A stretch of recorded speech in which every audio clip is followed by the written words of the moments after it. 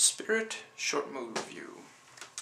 The Spirit is a seemingly invulnerable hero.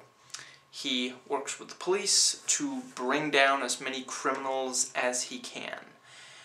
His nemesis is the octopus, who deals drugs, I think. It's referenced like once or twice, and yeah, I suppose that's about what we really know about the octopus. He claims to have 8 of everything, but that's a big fat lie. And pretty much anything else that you find out about the octopus and the Spirit is revealed very late in the film, so it would really count as spoilers for me to give it away. And this has an old ex-girlfriend of the Spirit returning, looking for the shiny thing to end all shiny things. This movie fails on just about every level.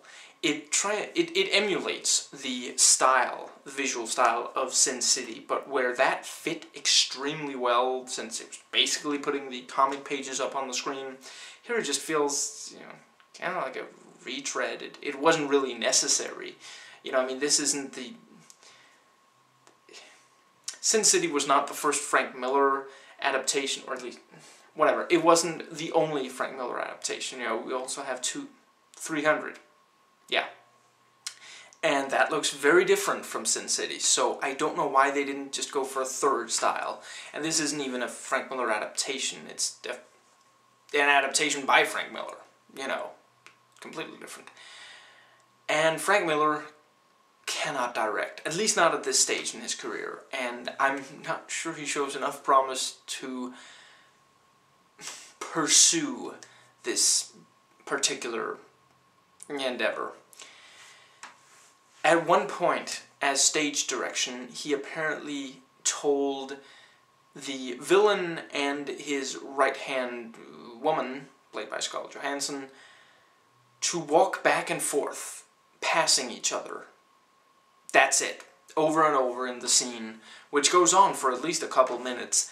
They just walk back and forth. That's it. The Spirit himself is apparently unkillable, which makes him really hard to relate to, but we don't really know if he truly is, and if he does have some weakness, so it does kind of take away the tension from most of the scenes where he's potentially in danger. And the film doesn't even have that much action to begin with, and most of it's quite bad. Pretty much every woman is just eye candy. Well, really. Yeah, pretty much every woman in this is just eye candy, and objectified just extremely, and they're not even, like, moderately interesting characters this time. In Sin City at least, you can kind of get into some of the characters. And the way everything is apparently a woman... Death is a woman in this film who tries to lure the Spirit in with her embrace. And the city itself is apparently a woman. And the Spirit poorly and incessantly narrates about how the city is a woman. And it makes less and less sense with each sentence, each comparison between the city and an actual woman. If you like this review and want a more detailed one, check below, it's there as a video response. If not, it'll be in the description box. Please rate and comment, and hey, if you like this video, that subscribe button's just waiting for you to click it.